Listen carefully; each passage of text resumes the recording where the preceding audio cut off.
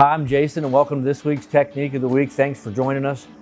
In this week's Technique of the Week, we're going to be showing you an easy way to help clean a deactivator job for exposed aggregate.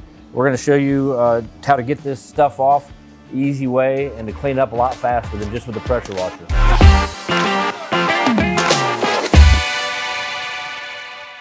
The key to this technique is using one of these floor buffers, 17-inch floor buffer.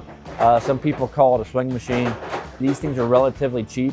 We use them a lot of times for a lot of different applications. You've seen them in Technique of the Weeks before where we use this. So it's a great tool. If you have one of these, you'll use it. Let's put it that way. So for this technique, what we're going to do is take an attachment for the bottom of this that's a stiff bristle brush. Okay, it's a polypropylene scrub brush that pretty coarse bristles.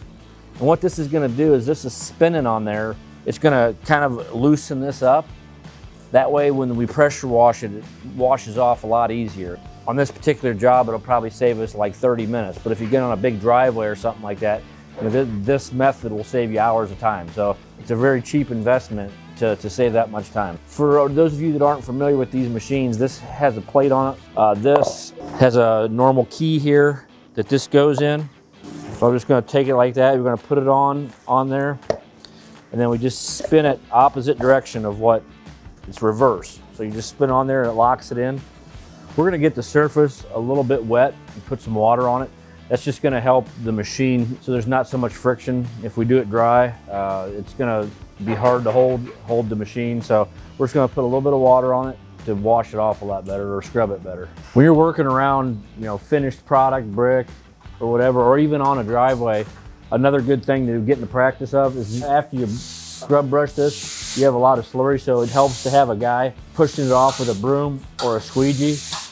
That way, if I was just to take this and pressure wash it right now, this stuff would be up the wall, 5–10 feet. We have plasticed everything off here, but still just, this stuff's gonna go everywhere. So, if you just take it and push it off, I'm gonna create way less of a mess. Well, thanks for joining us this week on Technique of the Week. Hopefully that tip helps you with the buffer and scrubbing this. As you can see, it took off just the amount that we wanted to and left a nice even look without blowing a lot of stones off. Don't forget to like our Facebook page, and also if you want to get these tips every week, go to www.techniqueoftheweek.org. It's real easy to sign up. I got a little more dirty than I'd like to today, and I'm wet. But other than that, have a good rest of the week, and we'll see you next time.